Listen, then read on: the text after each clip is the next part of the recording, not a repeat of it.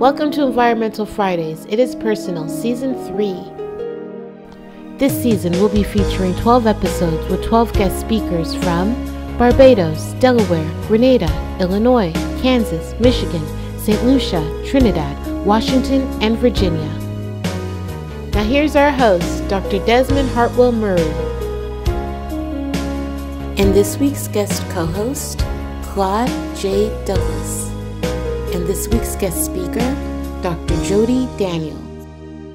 So thank you all. Welcome for coming. Welcome to Environmental Fridays. It is Personal, Season 3.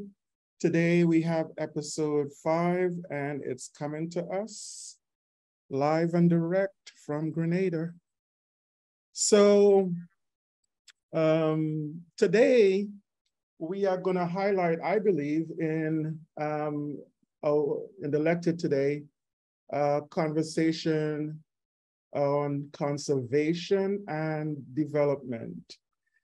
This picture that you're looking at here with the nice rainbow, the water, clouds, all of that, that's Grenadians. I was there this past summer, took some pictures. This one is one of them. And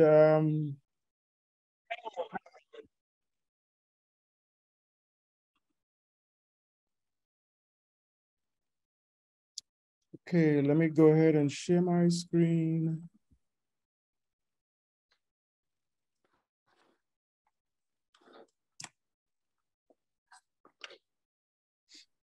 Okay.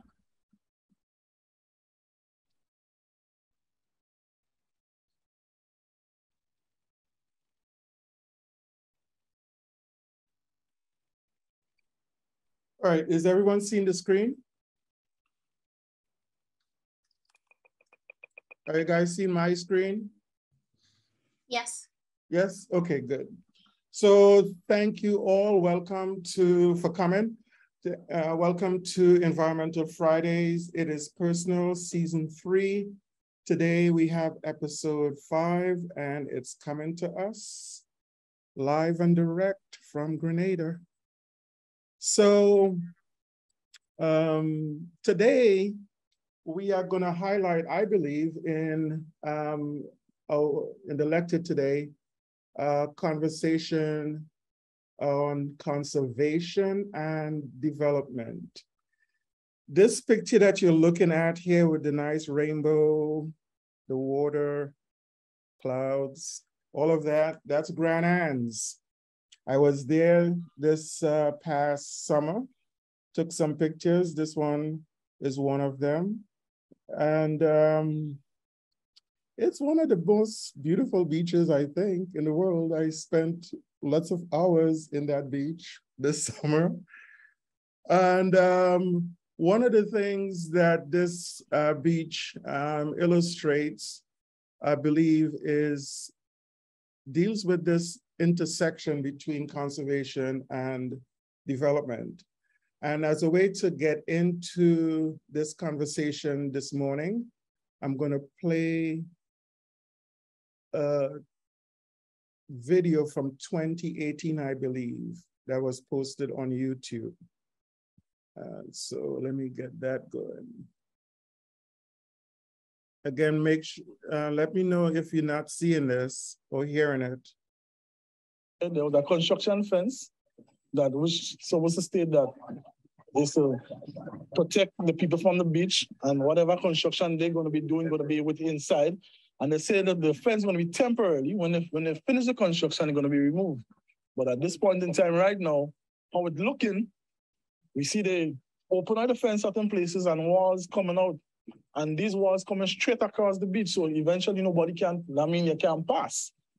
Grenadians have always prided themselves on the fact that all of our beaches, wherever you would find a beach in Grenada, it's open to the public.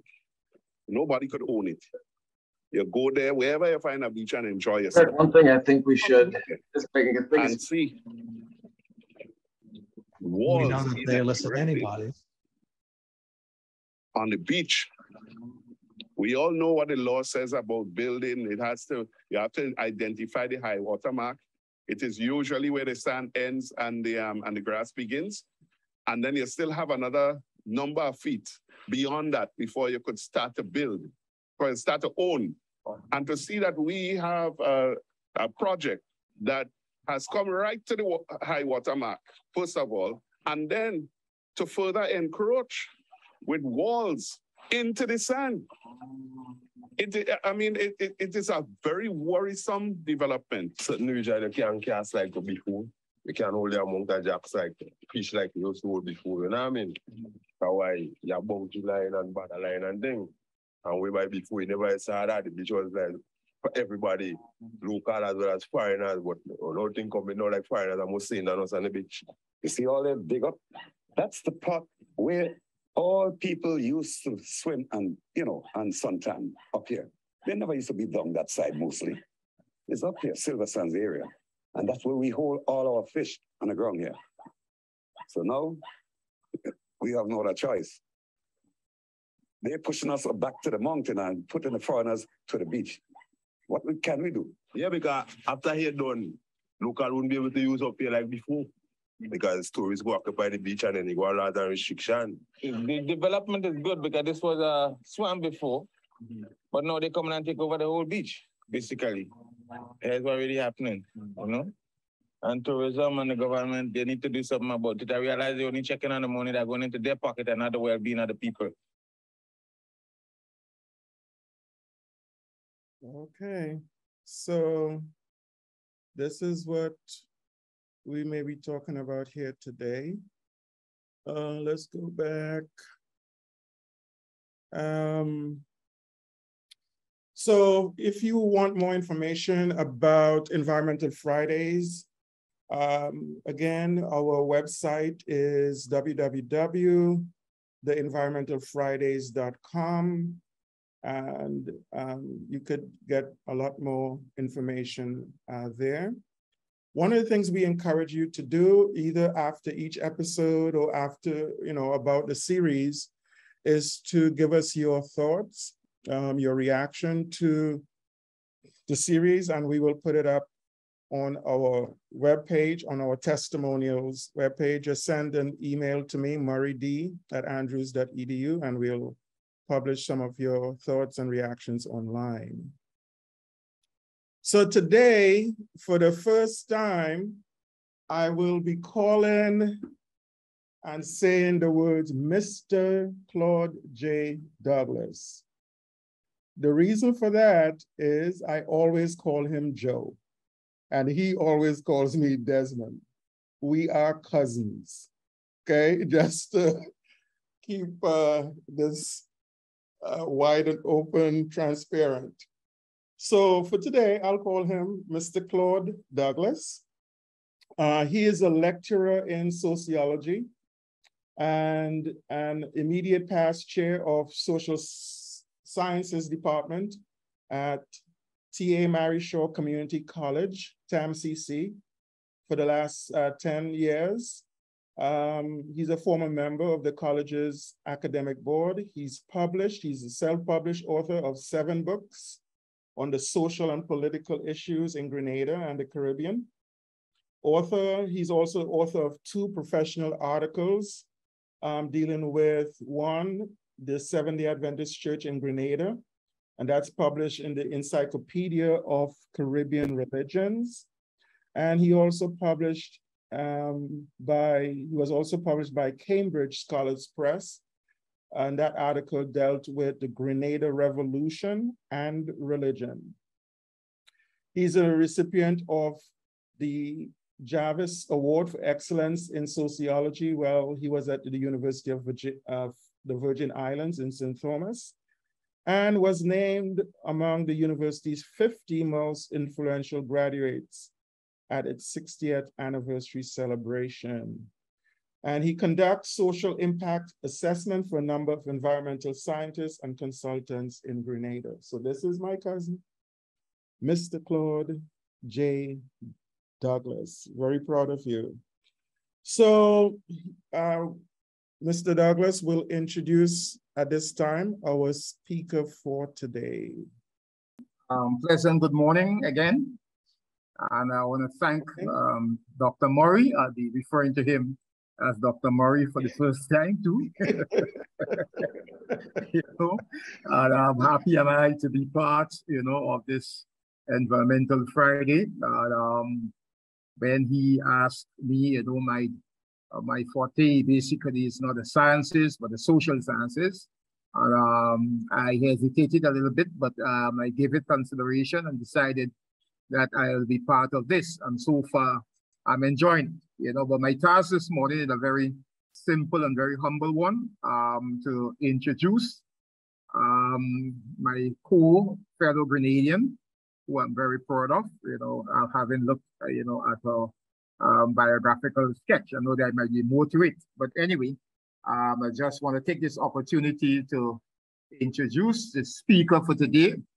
Dr. Jody Daniel is a community and wetland ecologist interested in how changes in environmental conditions, whether driven by climate or land use activities, affect biological communities.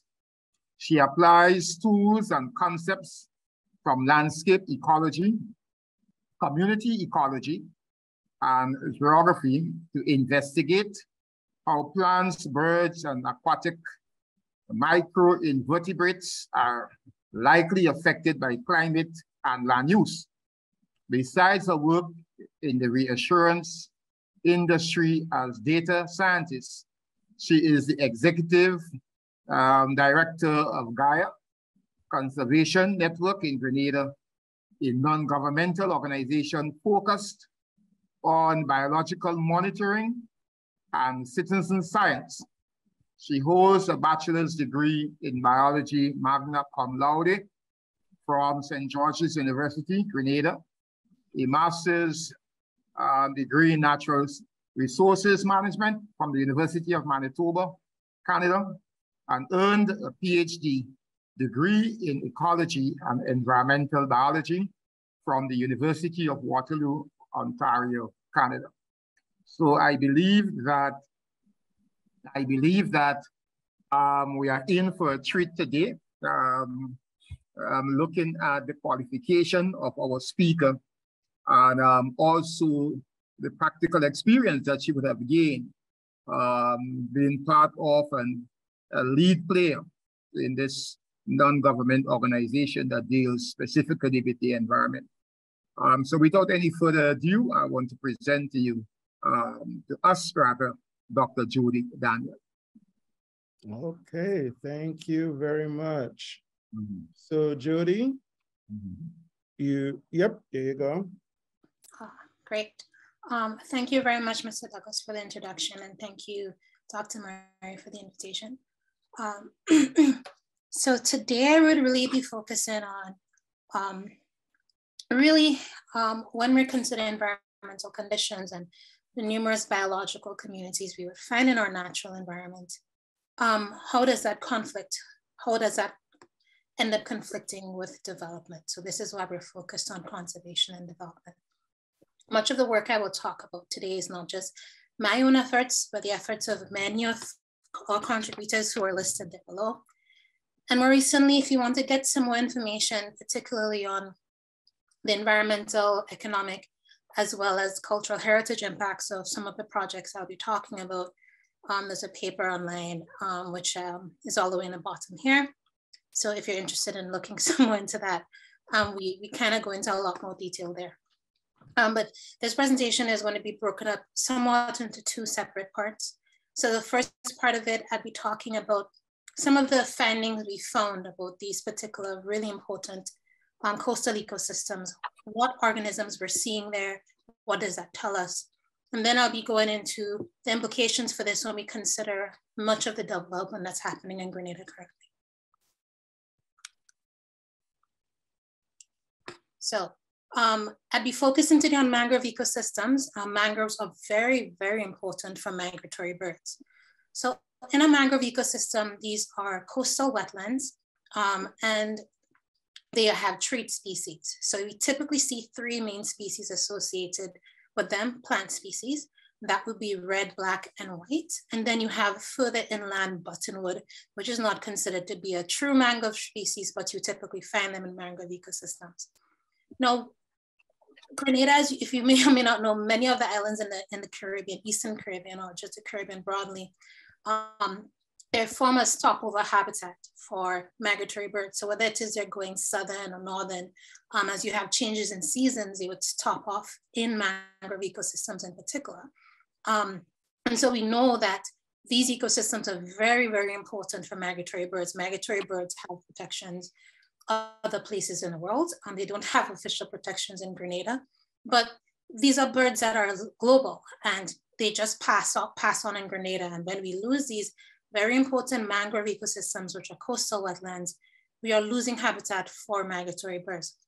Not just migratory birds, but you also find birds that are almost exclusive are resident to Grenada. So for instance, the Grenada flycatcher, which is found only in Grenada and St. Vincent and the Grenadines, we also observe them there. You also find the house wren. Grenada has its own endemic house wren, also found in mangrove ecosystems.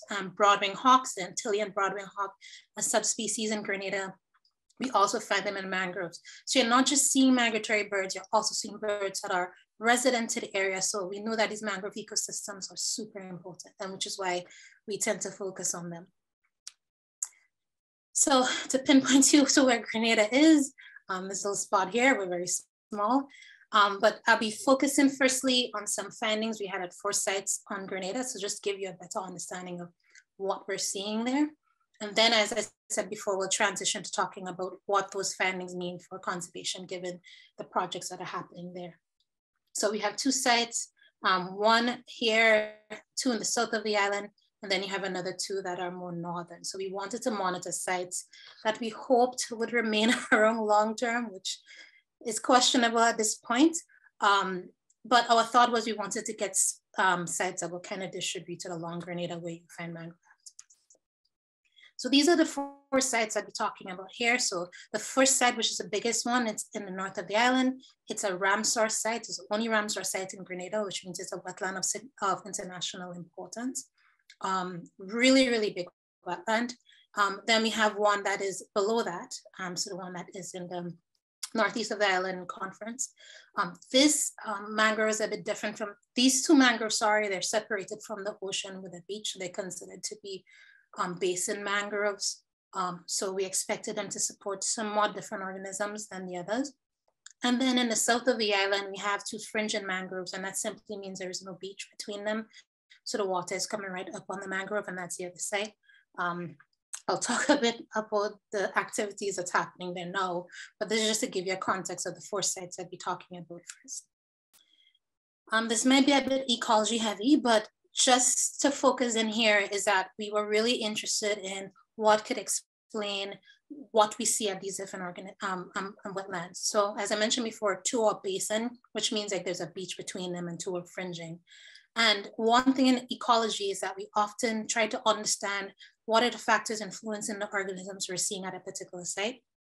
And the models that typically are applicable when we're talking about these types of sites, where they're highly influenced by some environmental condition. And in this case, wetlands are highly influenced by a water gradient or the amount of the length of time water is present. We're typically looking at the mass effects and patch and species sorting model. So our thought was, if we were to evaluate these sites, would we see support for these things, which are telling us the environmental conditions in that wetland is explaining what's there? Or will we see no pattern where no matter the wetland you're looking at, it's somewhat random? We didn't expect that to be the case, but that's how we started off. So if we're seeing like some support for the environmental conditions and the positions in the landscape and such, influencing the type of organisms we see there, then we would see that there's strong agreement between their communities. So if we were to do some statistical tests that measure how strongly related the communities are, we would see evidence for that. We would also expect to see that depending on which wetland we're looking at, there may be differences in the structure of the communities present at those wetlands. And then finally, we would expect to see that if we were to look at functional traits, so functional traits are simply referring to the type of activity, the type of foraging or type of refers to, let's say, what the organism eats or its behavior or where it nests. All of that information we're talking about is functional traits.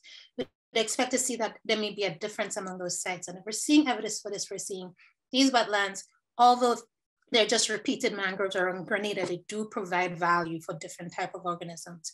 And that would mean we should protect them all as much as possible. So we surveyed a lot of things as much as we possibly could. So we surveyed birds, we surveyed plants, we surveyed fish, we surveyed zooplankton. We even collected stable isotope information, which is simply telling us, was an attempt for us to understand at the different wetlands or the different plants using different water sources. Are we seeing red using more seawater than groundwater? Are we seeing white using more groundwater than seawater? And if we're seeing evidence for that, it would be really helpful when we're trying to restore mangroves. So we were really interested in that component that as well. And we also looked at mammals as well. So we had some camera traps set up and then we let them up for 2 weeks and then we came back to see what was there. So with a big team of volunteers, thank you to all of them who really were helpful and useful in collecting these data. So I'll just focus broadly on the plants and the birds because that's where we looked more closely. So regardless of the measure we use to look at plant composition, so basal area referring to how big the tree is, canopy width, which is telling you how wide the canopy itself is, and tree height, which is just simply telling you how tall the tree is. If we were to use any of those as proxies for the structure of a plant community, they were strongly in agreement with birds. So which is telling us that the birds that are there are highly influenced by the plants that are there, which is really valuable. So plants are really influencing birds, and that's what we understand to be. This plot might be a bit confusing, but I just would show you what I'd like you to take away. So those big circles are ellipses, and they are color coded for each site. So if an ellipse is tighter, it means that that site is more tighter in its composition. And if it's wider, it means that it's overlapping with a lot of sites. But what we did see is one of those sites in the south, which is Wester Hall in yellow. That site was a standout site from the other. And you can see that Mount Hartman and West Hall, which were the two, they're considered to be fringing mangroves, so the seeds coming up on them. They were really tight in terms of the composition of plants there. So again, more evidence for their values. And if we were to look specifically at the bird plant association, so now we're looking, these spots, these dots here represent a different site. And what we're trying to do is see if certain birds are more associated with certain sites and look at that particularly from the behavior of the birds. So if you look particularly at the figure down here, we'd see that in blue, which is Lavera, we're seeing most of this, I told you, which is a big site, we're seeing almost all the birds. Birds that like lakes and ponds, birds that like forests, birds that like marshes, birds that sometimes are associated with oceans and open woodland also found there. And if we go over here, we're seeing also many of the birds are associated there. So we're seeing the birds that dive to eat. We see dabblers are birds that would stay on top of the water and then throw their heads in to get their food. So that site in the north had a relatively strong association. But one thing I thought was really interesting was that site in the south, which has a lot of activity happening right now. We only have 2 sites for there, but we're seeing what we would expect. And this says grasslands. And one thing we're seeing here is that those birds that are often migratory are often labeled as grassland birds. And we're seeing that many of them are associated with that Mount Hartman site. So the site may be in the south of the island, may not be as big as Lavera, but those birds who are typically the ones that walk and then throw their heads into the soil to eat insects, we're typically seeing them in that very small site in the south. So that is telling us that while the plants are being influenced, the birds are influenced by the plants, we are seeing that some sites may have a strong association with some birds and others. So more evidence to protect it. I'll move ahead here from the birds and plants to then tell you about some of the dominant things we saw with the plants. So generally we saw that among all the sites, red was the most dominant species. So red is the one you typically see in the water. White is the most dominant species. And we also saw that when we look at the water sources that the plants are using, at each site, regardless of the site, red is using the same water source, black is using the same water source, white is using the same water source. So that is telling us that if you have come to a site and you see a lot of white or a lot of black or a lot of red, if you disrupt that water flow, you're going to have a very big impact on the plants. And if you have a very big impact on the plants, you're going to have a very big impact on the birds. So here, I'd just like to mention, we saw a lot of different birds.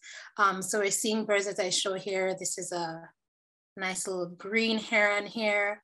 We're seeing laughing gulls. We're seeing smooth-billed annies. So this bird here is a wetland bird. This bird here is a wetland bird, but this bird here, these are also wetland birds here, but then we have a little banana quid here, which isn't. So as I mentioned before, you're going to these sites, you're not just seeing birds that use the wetland, you're also finding birds that are typically terrestrial.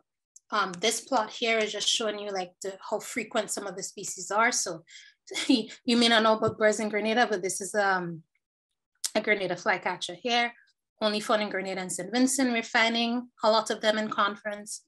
The Antillean crested hummingbird, which are birds really, really tiny. It's a hummingbird, also found them a lot in Manhattan, as well as the Grenada, the Grenada morph banana quid. So the banana quids all around the world. Grenada has, and St. Vincent has a special one that's fully black. Also finding them a lot in these wetlands as well. But moving on again, some notes on some other groups we saw is that when we surveyed the mammals, we're seeing that generally, we're seeing, if you go to the close of the edge of the wetland, you're seeing a lot of mammals. And we might ask, why is that a concern? Birds in particular are super sensitive to the presence of mammals because many of them are predators, so like mongoose and cats. So if you end up in a situation where you are segmenting a wetland or you're cutting it up or you're building a road through it, you're making it much easier for these mammals to stake with birds. As I mentioned before, you don't just have migratory birds, that you have resident birds there. So if you're making it easier for the mammals, you're making it harder for the birds that nest there. It means that their chance of survival is lower. And we do know that one of the leading causes of bird mortality when in nesting is actually predation. So which has strong implications for the projects I'll talk about next. Another thing too we observed is that there was evidence that the endemic and critically endangered bird, which is the Grenada dove, was found around that Manhattan wetland, which has activity happening now. So although you may have, this bird may not necessarily be found directly in the wetland, it's using areas close to it. So if you have development activities happening, you're not just impacting these migratory birds or these resident birds, you're also impacting one of the rarest birds in the world, where there are fewer than 250 individuals. And the final thing I'd mention on the ecology of this is that when we looked at the fish in particular, we saw that there are at least 20 different species of fish using the natural ecosystems to these wetlands. So, and many of these fish were the same fish you would find that these local fishermen in the area are harvesting. So when we talk to fishermen in Woburn, for instance, or even in West Hall, they're saying that these species that we are finding in these wetlands in their juvenile stage are the same species that they are catching, which has consequences. So if you lose these wetlands, you're not just impacting birds, you're not just impacting plants or zooplankton, you're also impacting people's livelihoods because many of them act as nurseries for these fish. So I talked a lot about the ecology to give you some context on the fact that the plants and the birds highly influence each other. When we degrade these habitats, many of these community structures fall apart. We leave these ecosystems really vulnerable. But it's not just going to impact us, people who just care about the environment broadly, but they also impact for our local fisheries as well. And many of these people are relying on fisheries as their main source of income. So this brings us into the conversation around coastal development, which is really what I would like to hone on here. These mangrove ecosystems, they are very much under threat due to coastal development. And there are 3 projects I can highlight here. So the one in the south of the island where the Grenada dove, which is critically endangered, is found. There's a plan for, it's not too clear now, but it may be a university, maybe a mega resort, it's unclear. The plans have changed. We also see another 6 cent hotel happening to the east of that, where we initially had selected that site for monitoring, but because of coastal development, the entire mangrove was basically cut down. And that particular site was really valuable for birds, and I'll talk a bit more about that. And then you have one in the north of the island, where that liver, a big wetland, was talking about. That wetland that is a Ramsar, that you're finding all of these diverse birds present. There is a plan for a 17-story hotel with, I don't remember how many holes golf course, but that is what's planned for that area. So again, of the 4 sites we selected for surveying, 2 of them are under threat. One of them we had initially selected is now gone. So while these are very important ecosystems, we have a lot of conflict in use for development. So to give you some history of the context about this one of the sites, I mentioned one of the sites, entire mangrove was gone. So this first pointing to you that the mangrove forest was destroyed by February 2022. This is a coastal forest you removed after here. My screen went weird. Are you still able to see my screen? Cool. So this is just giving you some context of what the site looked like before. So this is a picture we took of the site during dry season. It fluctuates in water a lot. That's what the site looked like. It supported diverse, it was probably one of the most, I'd say, functionally diverse wetlands, and we lost the entire thing falling. So if you look at the picture on the right, this is what that area looks like now. So that one's very lustrous mangroves. Now the pond has been dredged a bit. They're putting some artificial island. Most of the vegetation has been removed. So in that area, we found, based on some surveys we've done and others have done, they found 10 different families of fish. We know that both hawksbill and green sea turtles use this area. So the bay right here, we typically find green sea turtles, and they're foraging on seagrass, on the what we call turtle grass there. And then oftentimes in a back beach, sorry, my laser is moving very slow. The back beach is where we find hawksbill turtles coming up. So hawksbill turtles, when they're nesting, they're looking for areas with dense vegetation, which you can see this area once had. And we see evidence that as they come up now, there's actually tracks there and they can't find the habitat they need in order to nest. So we've already lost all of this. So this is just a recent video we found just at the site itself. So what's been happening here is that they have decided to, I hope it plays. So what's happening here at the site is that they are creating an outlet between the pond and the sea, and they are expanding the beach and blocking access to it, which is technically an issue of consideration because under Grenada's Integrated Coastal Development Act, that is not something that's allowable. Based on reviews of a marine study submitted by the developers, they did suggest that they should not put the outlet there.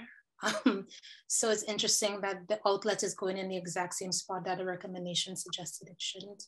But one bigger issue is that there are critically endangered elk-horn coral in that bay. There's vast seagrass beds and a wide abundance of fish. So the thought is if you're going to have a lot of brackish water coming in from the pond into the area, you're going to vastly impact the seagrass beds because increase in sedimentation lowers their productivity, causes more coral bleaching, and the consequences are very vast. So in addition to the impacts on all the biota that the removal of the mangrove had, we know are going to have brackish water coming directly into a bay that didn't historically have that proportion of it coming in. Now we go to the one at the site at the north of the island. So we have in Lavera, so we have some forest. They put some temporary worker housing in there before the full planning permission was given but they were given permission to do so. The total forest under threat is over there. And then we have the mangrove forest under threat. And in this particular area, there are really diverse birds, as I mentioned before, at least 14 different families of fish, 13 species of coral. This beach, Lavera Beach, is considered to be one of the largest nesting sites for leatherback turtles on the island. And the proposed development, which includes a 19-story building, will include lights, which may make it nearly impossible for the turtles to come up. There's also a proposed golf course, and we've seen from prior developments, there have been many developments in this area. You can see an increase in sedimentation coming down to the beach, which means the sand gets too cakey and the turtles are not able to nest. So even if the sedimentation doesn't get there, you have issues with the lights. You see some of the proposals are within the wetland themselves. Massive changes in hydrology. And as I mentioned before, if you change the hydrology of the site, you're going to change which plants are there. If you change which plants are there, you're going to affect which birds are there. And then not added to the noise, and noise we know does have an impacts on biota. So it makes it more difficult for them to communicate. So we're adding a lot of stresses to this area, which is supposed to be a wetland of international importance. And then the final one I'll talk about would be the site in the south of the island where the critically endangered Grenada dove is. So we had some vegetation areas moved in 2020. We had some additional forests moved again later that year. This is a total forest on the threat. This is a mangrove forest on the threat. But I should mention that the mangrove on the other side in green has already seen impacts. So they removed a lot of that vegetation. So in the case of Mount Hartman on the left, this is a picture in 2014. Notice there are no roads in this area. The roads, any tracks that were there were pretty small. It was more footpaths and very, very, very tiny. And now by July 2020, we have these massive, the headland is now gone. So why are we concerned about this is because we do know that Grenada doves have been found, breeding pairs have been found on this headland right next to the wetland.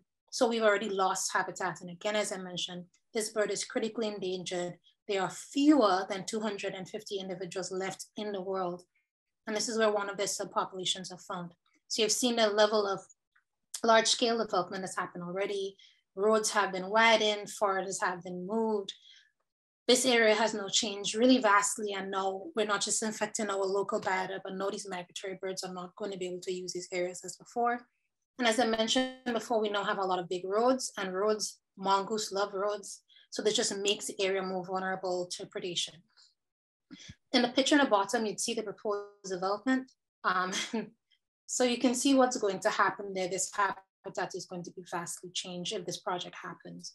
So the wetlands nearly have big structures within them. The hydrology is completely changed. The footprint of this habitat is crazy large. You will lose Grenada dove habitat, and then you have the additional pressures that puts on whatever habitat is remaining. So this is just a video from July of what it, hopefully it plays. It's just a drone shot we had of what was happening in July. So again, the initial picture I showed you, there was no vegetation there to worry about, but then now you see a lot has changed, a lot has been removed. And that area where you're seeing their building is where that Grenada doves were using. And they also cut some of the wetland out. So now any birds that are using the middle there are now vulnerable to predators. And it's going to be completely changed based on the designs. So I can tell you obviously that there can be economic impacts of a loss of this habitat. So this is just comparing the size of these habitats and the area. This is the value of ecosystem services that are, the amount of carbon storage sequestration we're losing per tons per year. And then finally here, we're looking at the value of the mangrove ecosystems lost. So the idea with ecosystem services is that these ecosystems are providing some services to us that we aren't able to replicate, like water filtration. And so by losing this habitat, we're actually causing some indirect effects on our economy when we lose these ecosystems. And note that Grenada is a small island. We are very sensitive to the impacts of climate change and sea level rise. And so when we're losing this coastal habitat, we're leaving ourselves very, very, very, very, very vulnerable. And we can't replicate the services that these ecosystems are providing. But something I'd also like to highlight too is that it's not just economic or ecological impacts, or even livelihood impacts. We have cultural heritage impacts. Based on work by Dr. Jonathan Hanna, we are aware that there's a strong relationship between these coastal habitat or wetlands generally, and where we tend to find artifacts associated with Grenada's indigenous people. So wetlands are forming time capsules into Grenada's history. So if we are going to destroy these habitats and we're not even excavating them properly, which we're not, we are losing a lot of historical information. This is an example of a burial found at one of the sites. And I think more recent work, and I may be wrong, recent work suggests that there are a mix of African as well as indigenous burials in that Lasages area. So they're not being properly excavated. We lose these ecosystem services. We also lose a lot about Grenada's history, because these burials tell us a lot about behaviors of Grenada's indigenous people and what was happening in the past. So people have attempted to do things about this. We've attempted to have consultations with the developers, physical planning directly, which were not necessarily as successful as we hoped. So we've gotten sight of some of the VIAs, which we've read. Some of them had instances where the developers ignored the recommendations of their own EIAs. There were calls for public consultation. Mr. Douglas might be fully aware because he works a lot with EIAs, but you're supposed to do a lot of community consultation with this. And from what we've seen of the little EIAs, we've seen that many of them do not do community consultation. Many of the people in the community do not hear about these projects until after the fact. And we don't even ask the community, do you want an 18-story hotel in your backyard? Do you want a 16-story hotel? This is not conversations that happen. We just throw these things up and say, we'll get some money for it. So consultation with community members are very minimal. And now you're having issues with access to beaches, and beach access is supposed to be public in Grenada. None of these things are really addressed because we don't have consultations. So we've also asked physical planning for project approvals, because technically when someone gets a project approved, there should be conditions. In the past, there was an EIA committee that reviewed these environmental impact assessments. And from those assessments, they would be given the developers, okay, actually we can't give you an approval because here are the things you need to address. Or they may say, we will give you an approval, but here are the things you need to do. All of this is done behind closed doors, and many times to get information in the past on what was the project plan and approval process is very difficult. So if a developer is supposed to do a particular intervention, we don't know if that was requested of them. So we never know who violated it. So then where this thing currently is, it's currently at the point of being at a judicial review. So a judicial review is simply a legal matter, is taking this action to the court and asking the court to ask the authority to revisit their decision. So asking the authority, these approvals you gave, we think that it didn't take good consideration of the environmental and social impacts. There aren't sufficient mitigation measures, so please ask the planning authority to review them. Currently, the judge heard some arguments in last year, and this was about the Grenada government, joined by all three developers, were saying the organization that took the legal action doesn't have legal standing to bring the case. And the judge decided that he will make that decision when a substantive matter is heard. The developers and the government of Grenada did not agree, so they took it to the Court of Appeal. So the Court of Appeal last heard this in September, and they reserved judgment, which means they're going to release their ruling hopefully soon. But within that almost 2-year process, these projects have continued to go ahead with little mitigation interventions for what the consequences of them can be. And I should mention that in this case, it's not an anti-development case, anti-hotel development case, but it's saying that if we're going to approve these things, we should do due process. We should ensure that there are adequate mitigation measures. We should also ensure that this is something the community wants in the first place. And the scale should match the environment. So we shouldn't put more than an entire wetland and just put a mega resort on top of it, because again, you will have issues in the future. This is just some of the organizations that have banded together on this to really help advocate for better management of Grenada's natural resources and lands, because we understand that the impacts are not just on the ecology, which is where my knowledge area is. There are cultural implications, there are economic implications, there is access implications. We know that individuals have a stronger sense of well-being when they're in an environment that is more treed and more natural. So there's just ongoing advocacy happening, and many groups are concerned about it. I should mention that a lot of the ecology work we did was supported by Environment and Climate Change Canada. And so that is how we were able to do all of that baseline research in the first place. And so I'd come down to the end, and I'm sorry that I didn't end on an extremely positive note, but this is just some contact information. I should mention that one of the organization that took this legal matter up, the Grenada Land Actors, they have reached out to the new government. Grenada had a change in government in June.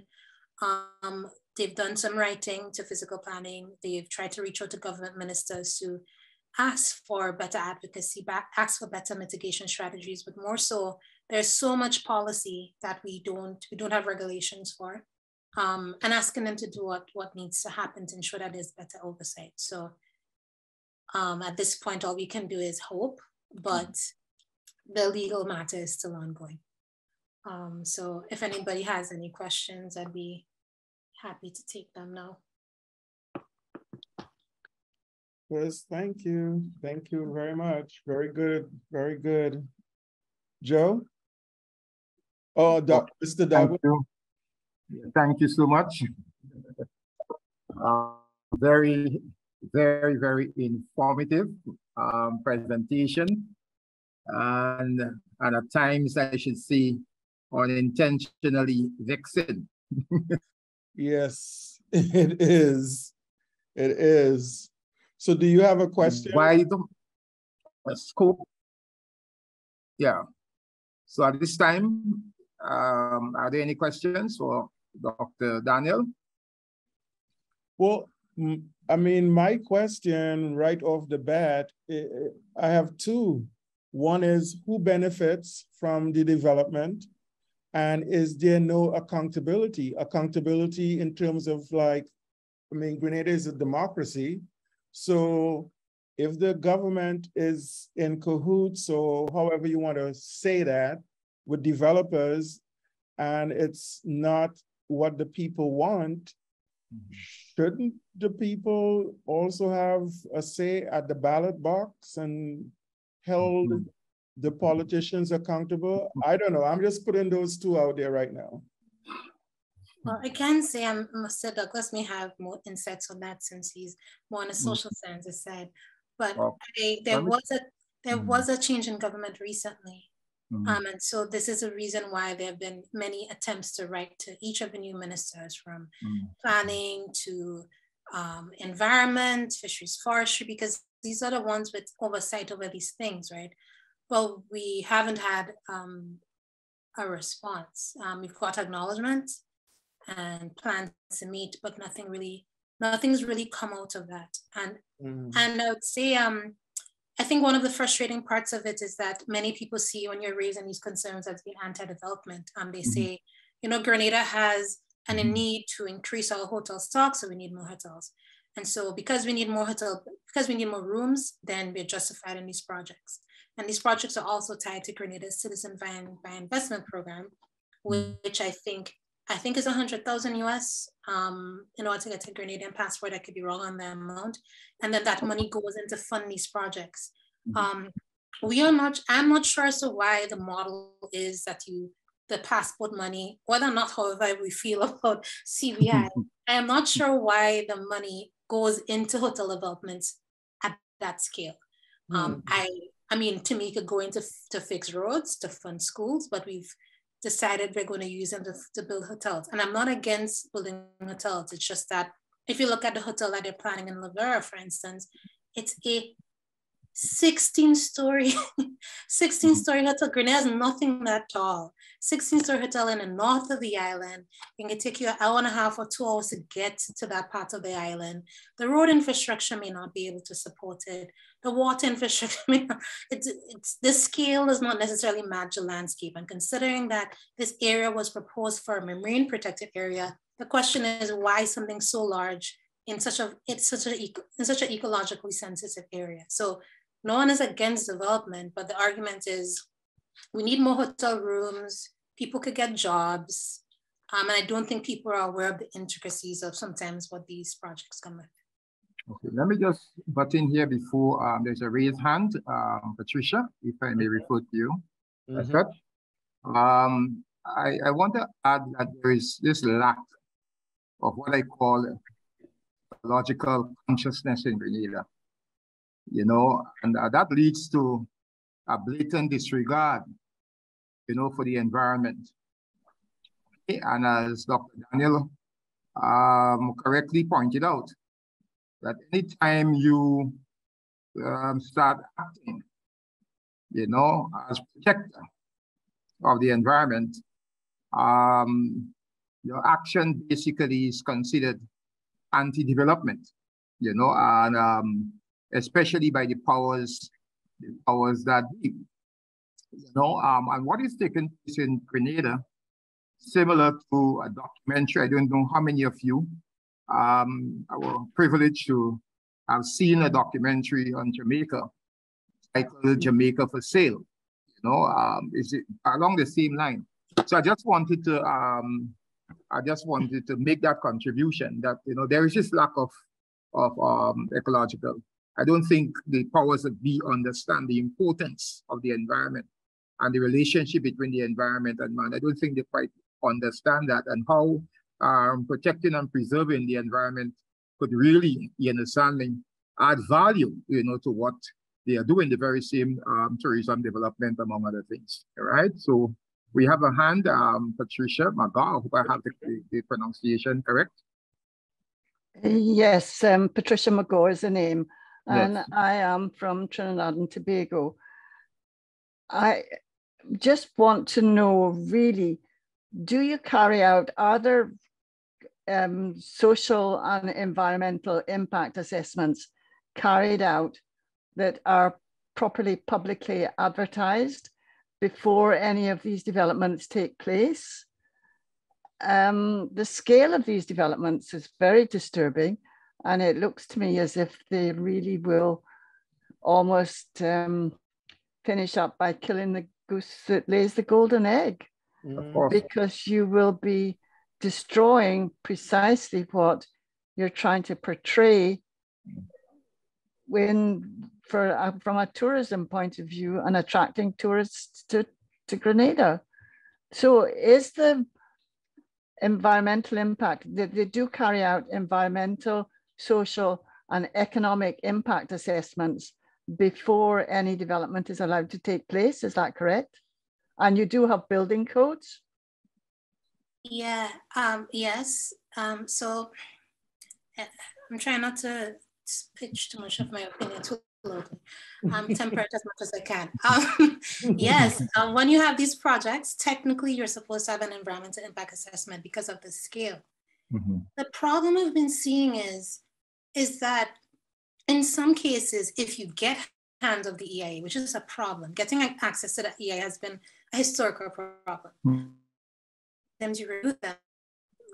If your area of expertise is, say, wetlands, or you're a marine biologist, you may notice that the terms of reference of the EIA and then what was produced, they don't match.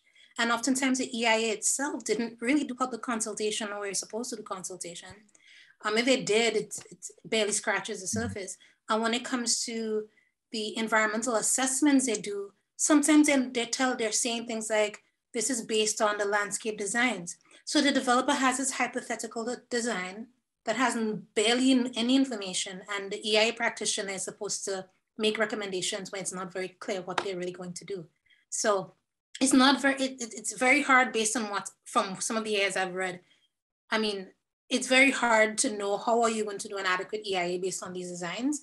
But secondly, the EIA feels as just a document they do to pass it along there. And then the developers, and even if you have the best thoroughly done EIA, there is no guarantee that the developer is going to follow the recommendations of their own EIA.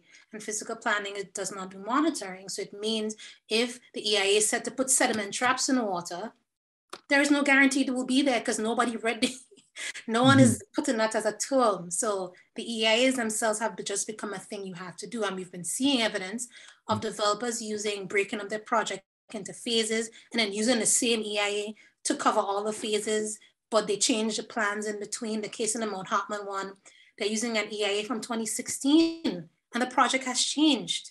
So, sorry, it's so ranty. Yes, there are EIAs, but there are so much concerns with regulations around EIA. So that sounds as if that is the major problem. But apart from that, do they not build penalties into that if they accept the EIA, do they then not build in penalties costs that if they don't adhere to them? It seems as if your legal framework is sadly lacking. Agreed, it is sadly lacking. Grenada has a new Physical Planning Act 2016. They have not put any regulations attached to it. So any regulations in the Physical Planning Act, we're relying on the earlier act, which I think is 2002. The Minister of Environment is supposed to, the Minister of Planning is supposed to put regulations around this. But that was since 2016. And I don't know if it's intentional that we don't have any regulations around EIAs and we're forced to rely partially on a 2002 act, which is the things that we've been asking government to do. Please put regulations. Also, you've signed on to ESCASU agreement, please ratify it. And ESCASU would say, you should be doing much better with public consultation. So there are some legal gaps, as you mentioned. So, yes, has Grenada signed the ESCASU agreement? Yes, but we haven't ratified it. Okay. So it seems then the answer to one of my questions is there is really no accountability at any level. People are pretty much doing what they want to do. No penalty or minimal penalty. There is no accountability in terms of the political structure, like, if they're not doing right, you vote them out. That's not working because it seems like everybody is just, no accountability seems to be the thing. So the other question is, who benefits? I mean, I pretty much know the answer, but like if you're doing development, so-called, is it for the people or for, who benefits? Good question. To me, I can't, there's who they say benefit, but the question is who actually benefits I can't say. I mean, I guess maybe some people get some jobs, and from what we've known, many of the jobs are lower paying jobs in hotels, which are sometimes very seasonal. So yeah, good question. Yeah, who benefits is a good question. I can't tell you who benefits from this because I can't think of the average, thinking about Grenada's generation to come are not benefiting for this. I should mention legally, we under the Museum Act, there is legal, it does have legislation about Grenada's artifacts. So technically, if you're a developer and you come across artifacts or you know they're artifacts, you're supposed to stop. The museum is supposed to come in. So we do have some, but again, these things are not followed. So, might I add that it also depends on the developer, I remember some years ago, we a building at our college, that's the T.A. Marryshow Community College, basically, had to be built. But in that very same area, we had about 4 or 5 mahogany trees, and the Caribbean Development Bank asked this important question: what are we going to do with those trees, right? And the response was, we have to remove them. And they also counter with, but if you have to remove them, then the building cannot be built. So it depends on the organization But if you have, these kind of people, I'm saying these kind of people that are coming to Grenada, especially in the tourism sector, and don't care about the environment, because most of them lately really don't care. You look at the responses to people and organizations, like Jody's organizations, and other environmental minded organizations, yeah. And there is just disregard. We come here to make money, and that's what we are here for. So don't get into our way, in terms of preventing us from making money, And the government basically think that it is more politically expedient, in terms of the so-called job creation and those things. But in the long run, as was pointed out, by Dr. Daniel, because we are destroying, because there is no sustainable development in what they are doing. Right. Okay, the mangrove will be gone after a period of time. In the very same way that the coastal erosion would have destroyed most of our beaches on the east coast. The government was busy providing these roads, concrete built roads, not taking into consideration that the impact that it would have had on the environment. And today, the east coast, a 5-mile stretch, approximately, between what we call the telescope point and the La Poultry Rock, acres of land. The sea has consumed acres. When I'm talking about acres, I'm talking about real acres of land. And that's the price of development in Grenada. The price is much higher, the cost is much higher than the short-term benefits that these investors are actually coming to have. Yeah. So is there any effort by the government or by NGOs, non-governmental organizations, to basically identify two things? One, areas that could be sustainably developed, and areas that should be development of any type should be really not undertaken. Is there any sort of thing like that? Because it seems to me like those sort of things should be worked out. So it's not up to the developer coming in to say, oh, I want to develop here. No, the government and the people of Grenada should say, these are the different areas around our country that you could sustainably develop. And if you don't agree, well, move on. Is there that sort of effort? Or am I too idealistic here? I think I was just going to say. Okay.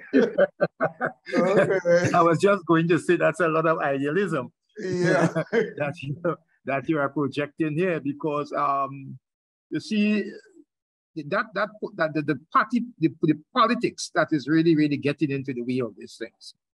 So even if people may want to object, there is this what I call political intervention, by politicians, basically, to rile up those people, the supporters and what have you, to see what the environmentalists are actually talking about. That's why public consultation, most environmental public consultation in Grenada, most of them are poorly attended, right? Poorly attended, and it has to do, one, with the lack of knowledge of people about the environment, that lack of consciousness. They are not very conscious about it. And most times when there is an opportunity to become conscious, there is this political, what I call interference.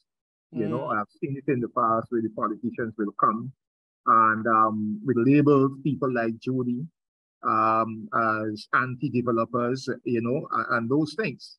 So it's really an uphill task, really an uphill task in Grenada because, of the politics of the development. Okay. Does anyone else have questions? So we're getting close to the end, but if there are a couple of more questions, we could take them, or comments. I should add, when it comes to the Grenada has a Blue Growth Master Plan that they did. I don't know who was part of the consultation for the Blue Growth Master Plan. So I find the recommendations in there crazy to me. But some of them, there are things that would consistently proposing some of these environmentally vulnerable areas as for development. In the case of Mount Hartman, I don't think, again, I'm not particularly angry at the developers because at the end of the day, they do what we allow them to do. Right. As it's our responsibility to ensure that due process is done. Livera has had numerous instances of failed projects. This is not the first time. Our government is offering up these areas for development, and it's the same with Mount Hartman. This is not the first time we've offered up these spaces for development. I don't understand why we choose these areas that people say are vulnerable or important to us as Grenadians, as areas we're going to put, and it's not that we're going to put some eco lodges. If it was an eco lodge, that's a different conversation. We put these massive footprint projects, and it just doesn't make sense for the type of project with the environment you're placing it with. You're trying, if you're building where in an ecologically sensitive areas, if you're choosing to do that, we should not be putting a 16-hole hotel, 18 stories. That should not be part of the conversation at all. So it's a mystery to me. Yeah. So are you finding any sort of like hope and common cause with other groups? Because I think I saw you listed in one of your last slides, because that's, you know, it's going to take a while, but if you are, you know, forming those sort of collaborations with others, not only in Grenada, but throughout the Caribbean, not only throughout the Caribbean, but globally, eventually, okay, we're gonna have to be patient, I guess, because it will take awareness, education, you know, everything, a lot of things have to align for a different trend to occur. So are you at least see some positive and hopeful signs in collaborations that you are involved with? Yeah, I definitely think that I really started on just purely ecology, environmental monitoring side, and ended up in connection with people who are more on the advocacy side. So the advocacy side is not necessarily my area of focus, has been ecology, but I have found that there are people who are concerned about these causes, these impacts, and have really, it's interesting, I find that individuals who are sometimes close to retirement age, when I think they've had a bit more wisdom, or sometimes the ones we find who are saying, y'all don't understand the impact of the trend we're on, the trajectory we're on is not good. So it's not just individuals who may be young, but I think people of diverse ages are recognizing that we have to do better. And not just in Grenada, we've had conversations with people in other parts of the region, in Antigua, conversations with people in Bonaire, people in Jamaica, who are all Bahamas, who are facing the exact same issues where we're not thinking long-term about the way we develop. We're small islands. We're not like in the US, they could destroy 10 acres of land and just throw it over. We destroy 10 acres of land. That's a lot of land. So the consequences of poor planning in Grenada are, to me, much more impactful. So it's kind of helpful that we have other people who are thinking similarly. Okay. I saw Ms. Margot. Again, Patricia? Yes, I was just thinking, I mean, this is horrifying, but also when these hotel complexes go in, do they have a sort of social responsibility? Do they interact with the people in the area, or do they run these all-inclusive resort sort of things, which would make it even worse? Again,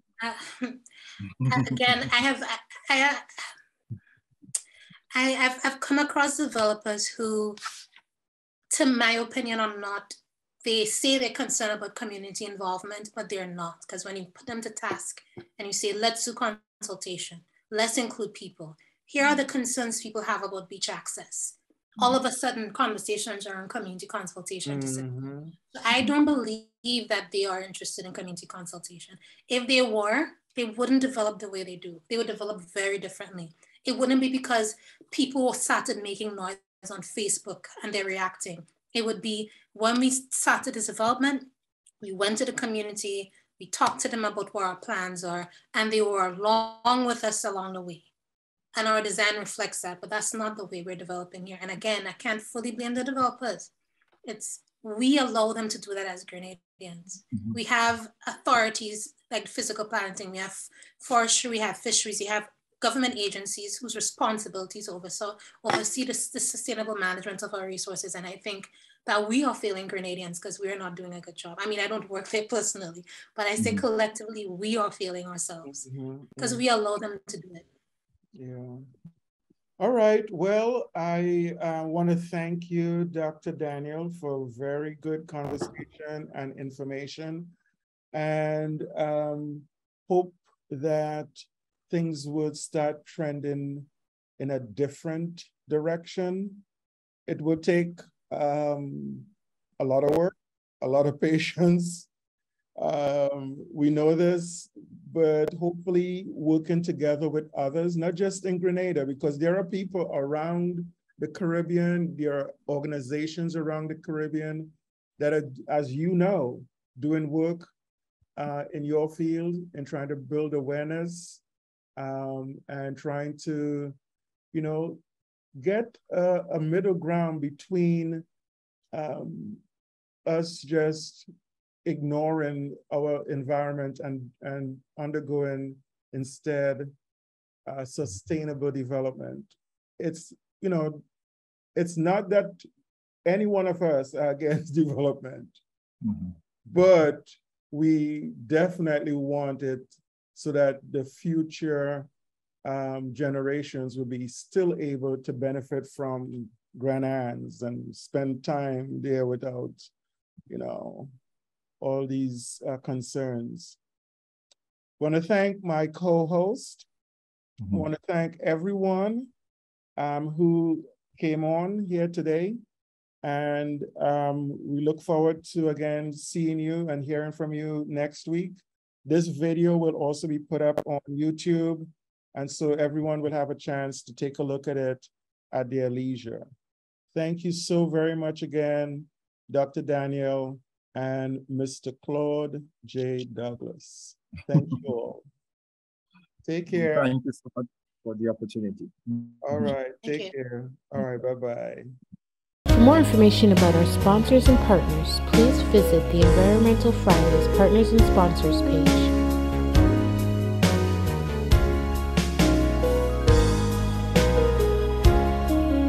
Be sure to visit our website at www.theenvironmentalfridays.com.